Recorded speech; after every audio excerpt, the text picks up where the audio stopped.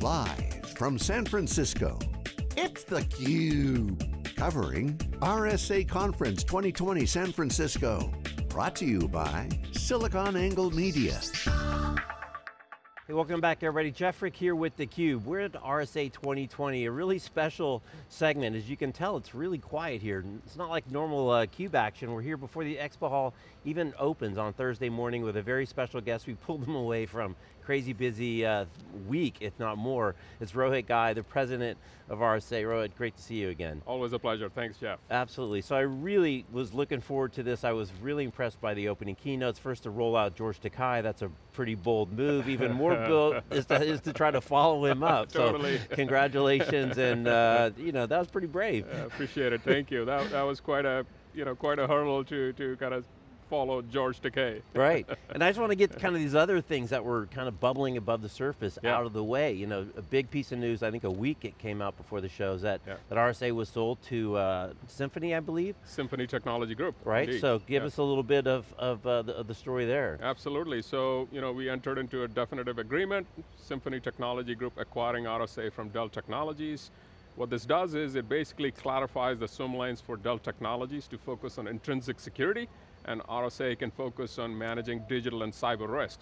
And you know, we are excited about the opportunity to become agile and independent and you know, kind of play in a smaller company setting to pursue our future. So we're super excited to be part of Symphony. Yeah, that's great. And the other thing that's kind of a pall, I mean, just to put it out there, is the coronavirus thing. Indeed. And you know, Mobile World Congress, completely different show, but a big show, probably the first big show of our industry this year was canceled. Yes. 100,000 plus people. Yes. So I just wonder if you can share, you know, kind of what was some of your thoughts and the team's thought, because we were all curious to see, well, how is this going to happen? There was a couple dropouts, but I think it's been a very good week. It has been a great week.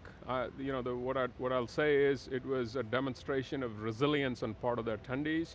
You know, when we analyzed the situation, what we noted was about 82+% of our attendees are from the Americas, right? So, you know, there was a core set of attendees that were perhaps not as impacted in terms of travel, et cetera. So we decided to move forward. We've been in close collaboration with the CDC and the mayor's office right here, Mayor London Breed's office right here in SF, to make sure it's going to be a safe event for everyone. And you know, the team put together a great kind of set of you know, measures to make sure everyone has hand sanitizers, and you know, we made sure that we did what was needed to manage the risk and ensure resilience through this sort of, you know, very global risk that is playing out. So very proud of the team, and we garnered 40,000 plus attendees despite the coronavirus issue. Well, you know, good job. I'm sure it was touch and go and a real sensitive situation, and I can tell you a lot of other people and event organizers, you know, we're getting ready to head into a very busy event season. It's what we do. And so, you know, a nice kind of lead indicator from you to execute with caution. I appreciate it, thank you. So let's jump into the fun stuff. So your keynote was not really talking that much about bad guys and technology and this or that. You talked about storytelling, and you got very much into kind of the human element, which is the theme this year. But really the role of stories, the importance of stories, and most importantly for the security industry to take back their story and not let it get away from them. That's, you summed it up really well, Jeff. And you know, what I said is, hey, if the theme of the conference is the human element, let's explore what intrinsically makes us human. And the point, you know, you know, Yuval Noah Harari's point that it is stories that make us human. And I feel we've lost control of the narrative as an industry, and as such we need to take that back and make sure we clarify the role of all the human characters in our story, because until we do that, until we change our story, we have no shot at changing our reality. Right, but you're kind of in a weird spot, right? It's the classic spy dilemma. You can't necessarily tell people what you know, because then they'll know that you know it, and you might not be able to get better information down the road. So, as you said in your keynote, you don't necessarily have the ability to celebrate your wins, and a DDoS attack thwarted doesn't make the news. I keep thinking it's like a ref in a game, or like an offensive lineman in football. You only hear about them that one play when they get the holding call, not the 70 other plays where they did their job.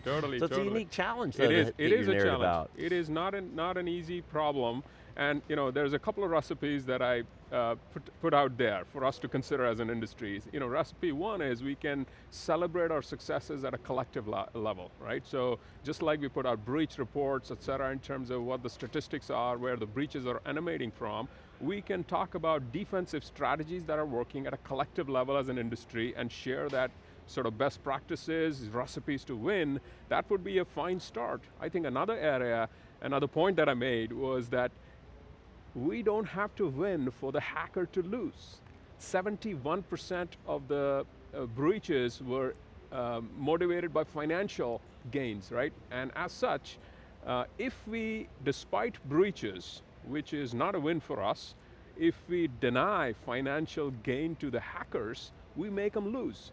And they are subject to the same laws of economics. They have a profit and loss statement. They're spending resources for gain, and when we deny them gain, we make them lose. So those are a couple of ideas on how we can begin to change the narrative. Right. So the other piece of the human part is the rise of the bots, right? And the rise of AI, and the rise of these increasingly smart and sophisticated machines. I think I saw one of the threat reports that we talked about on air was, you know, that people are an increasingly targeted group. We hear it all the time. We hear about social engineering. Yes. As that gets more complicated, how does the role of people change? Because clearly they can't monitor tens and hundreds of thousands of concurrent attacks all the time. Absolutely, so you know, the bad guys are using AI. You know, I cited the example of a deepfake audio clip that actually duped a CEO into initiating a wire transfer. So they're using all these sophisticated attacks. So to your point, we cannot rely on the end user to discern through these very sophisticated, it's unfair for us to think of them as the first line of defense. We have to, on the IT side, we have to bring in technology, make the technology more usable, so you don't have to pay attention to this, you know, 1 millimeter by 1 millimeter lock at the end of at the corner of the browser to realize whether a web interaction is safe or not. We need to make more usable software. We need to do a better job of managing and reducing vulnerabilities to reduce the attack surface. So IT has to step up in that regard. And then on the security teams, I think they have to step up to use AI to detect bot-initiated attacks, so we are not leaning on the human to discern what is an anomalous interaction and what could be a phishing or a smishing attack, et cetera. You know, we need to bring AI to fight the good fight on our behalf. Right. So the other kind of angle on that I thought was really interesting, Wendy's keynote, a couple keynotes after you from Cisco, talked about, you know, a theme that we see over and over in tech, which is really kind of the democratization of security and get it out of just the hallowed halls of the super brilliant, you know, CSOCs and technologists that are just security, and open it up to everybody. So make them part of the solution, not those pesky people that keep clicking on links that they're not supposed to. Absolutely, she did a great job of kind of making that point. And you know, the way I think about it is, again, we need to move from a culture of elitism to a culture of inclusion until we really get the, get the steaming going, not just within the security professionals, which we are doing a better job of certainly in the industry, but we have to team with the user, the IT, and the business teams in order to have a shot at tipping the balance in our favor. Yeah, it's really funny, because that kind of democratization theme is something that we see kind of across many levels of technology, whether it's in big data, and get away from the data scientists, and doing your own reports, and having access to your own marketing material, and you know, it's kind of funny that now we're just hearing it here, I guess the last bastion of we're the smartest people in the room. No, you need to use all the brain power. All the brain power. I use the phrase, let's stop being STEM snobs, and let's be more inclusive, and you know, garner the entire spectrum of the diverse talent pool that we have available. And you know, making the point, perhaps a provocative point, that the cyber talent gap, a bit of it might be actually self-inflicted, because we have been in this sort of elitism mindset. Right, and I think one of the themes that you talked about in your keynote was, because of kind of the elite mindset, we only want to focus on the elite challenges, and in fact, it's not the hardest challenges that are necessarily the most dangerous, or the ones that are most frequently used. It doesn't have to be the craziest, hardest absolutely way in. Does not. Yeah, the point I made was preparing for the worst does not prepare you for the likely. Right. And the statistics are overwhelming. Right. 60% of the breaches were on the back of stolen credentials. That's a pretty table stakes basic issue that ought to be just taken off the table. And if we take care of the basics, then we can focus our energy on the corner cases, but let's first prepare for the likely before we get to the worst situations. Right.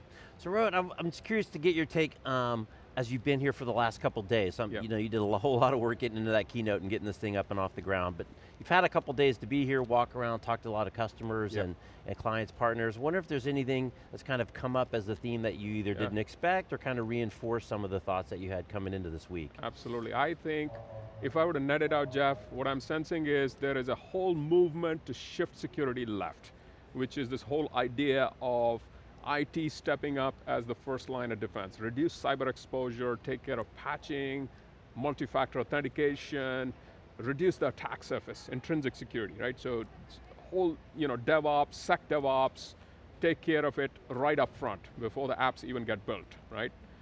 Then there is another movement to shift things right, which is take care of the new aspects of the attack surface, right? What the hackers always take advantage of are the areas where they sense we are unprepared. And for a long time, they've seen us being unprepared in terms of reducing the attack surface, and then they go after the new aspects of the attack surface. And what are those? IT, IoT, OT, data as an attack surface, and the edge. Right, so these are areas where there's a lot of activity, a lot of innovation. We are on the floor here. If you walk the corners, shifting left, shifting right, as in all the new aspects of the attack surface. I'm seeing a lot of conversations, a lot of innovation in that area. Yeah, well, there's certainly no shortage of innovation in the companies here, and in fact, I think it's probably one of the biggest challenges that I think of from a buyer's perspective is to walk this floor and to figure it all out, because I don't know how many thousands of vendors there are, but there's really big ones, and there's lots of little ones, like you say, tucked in the corner on kind of the cutting edge of the innovation. What advice do you give to people who's their first time coming to RSA? Yes, I think it's a huge challenge for customers. There's 14 of every category. I think the customers, what they have to see is they have to think about the recipe, rather they have to focus not on the tool, but the concept behind the tool, and think about the architecture, right? And they should seek out vendors that take this platform approach. It is, the market hasn't consolidated that much where they can just go to a few vendors, but when they build their architecture, they should choose vendors that behave well as a puzzle piece in the jigsaw puzzle that our customers are having to assemble together, right? That they're investing in the API integrations on the edges so they can slot in and be part of a broader solution. That's a key criteria that customers should utilize in their selection of the vendors. Yeah. That's good advice, and they should be listening.